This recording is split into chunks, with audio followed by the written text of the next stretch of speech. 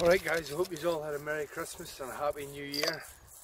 Me and Caden's just out today, going to do a bit of ferreting, some shooting.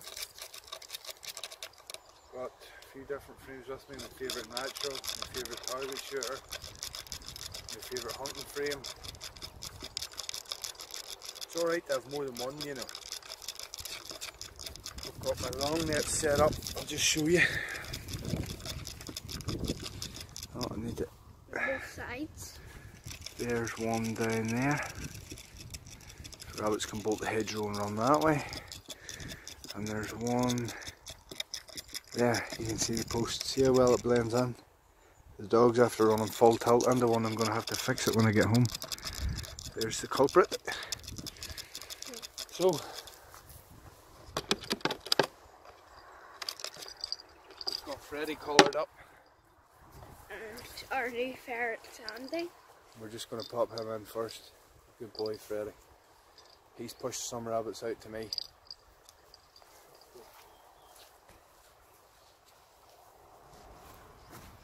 Like and subscribe.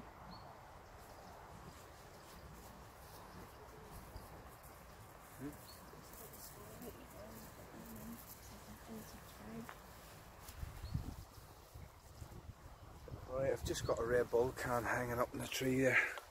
If you can see it, you can't see it. I'll show it to you. There's one there. Hit the long net. That's where the dog broke the net. That's where the dog broke the net.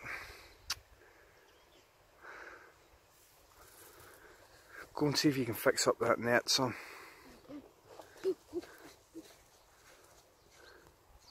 There's my red bull can. We'll have a few shots just when we're waiting. I really do love this frame, guys.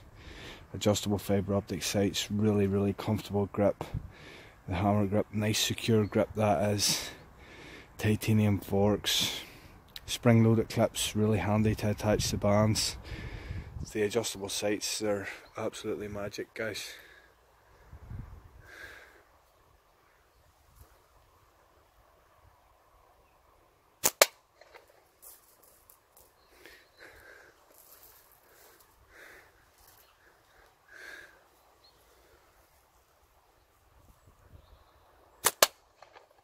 I think some of these frames, these Chinese frames anyway, I think they're going to be the future of modern target shooting, to be honest.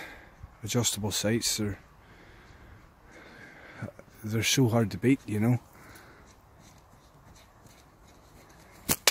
It's much better than just a reference off the fork tip, you know, that's my opinion anyway. Although, you know, a lot of them, because there's so many different features on them and they are so ergo, they're not very pocketable. Hence why I said, you know, this here's my main hunter. You know, look how thin that is. Still ergo, still comfy, point and shoot like that. 9.5mm steel, 8mm steel, whatever. This here's 8mm steel. I don't think I've ever even put a 9.5mm bearing through it. But fantastic catapult.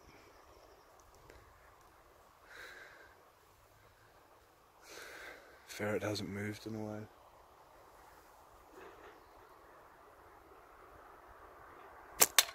I was setting the long net up this morning. Not this morning, 5 minutes ago. I was setting this one here up, this green one. You can just about see it, setting that one there up. And the dog runs laps of the field. This long net is pretty new. And I had just set it up, it's running through the hedge there, I had just set it up here. And next thing the dog come flying up the field as hard as he could run and hit the fucking net. And the net's not ripped, but it's all come off the post.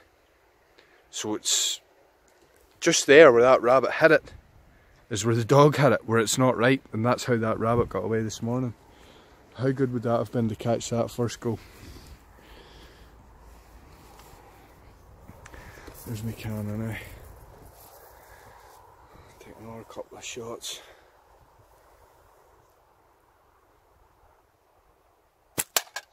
8mm steel, guys, it's a fantastic target ammo. You have to be very, very precise when you're hunting with it. But, you know, you have to be precise with 9.5mm steel as well. I still recommend any new hunters use lead. When you're using 10mm lead, your shot doesn't have to be very precise. You know, you can get away with a shoulder shot or ribcage shot. Sometimes even a shot lower down. You know, if you break a hip or something. Although that isn't what you're trying to do. You know, you always want to be aiming for the head, but you know, ammo that would be 4.5 grams in weight and up is a more forgiving ammo. You know, something like the baby bean size, they were 8mm by 11mm lead bean shot. I used to be very fond of them. I still got them old in the house, I just don't bother anymore. I'm lazy, I just prefer to use steel. But very forgiving ammo, lots of damage on impact. I'm probably going to cast a few up. I've got another couple of frames coming. I'm going to shoot wider bands and stuff, just mess around for the fun of it. I haven't shot lead in a long time. But I'll pause the video, it's dragging on a bit, and we'll check back in. We'll check back in if something hits the net. Alright, Copper? Right guys, I think we're going to lift the nets and move somewhere else. I've only got another couple of hours out. I don't think we're going to get anything bolting here anymore.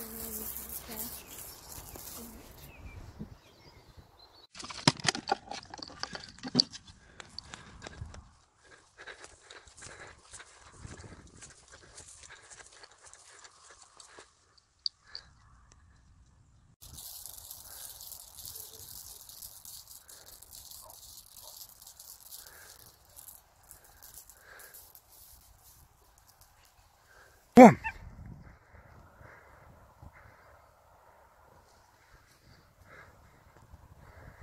Good boy, come on! Come on! Copper! Go and check the net. Good boy! Good boy! Here! Here! Good boy!